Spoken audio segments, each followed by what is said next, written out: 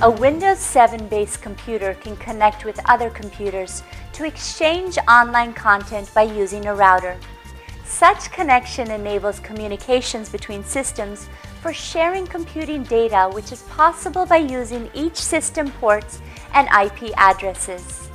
If you want to detect a router IP address in Windows 7, then follow me through these quick and easy steps. Click on Start and type CMD in the search bar. Right-click on Command Prompt and select Run as Administrator from the menu that appears. Type Administrator Password if prompted. On the Command Prompt window, type ipconfig and press Enter. You can read the key number showing next to the default gateway. Congratulations! You have successfully detected a router IP address in Windows 7.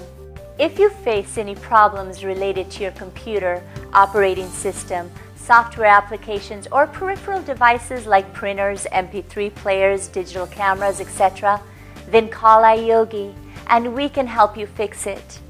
Good karma!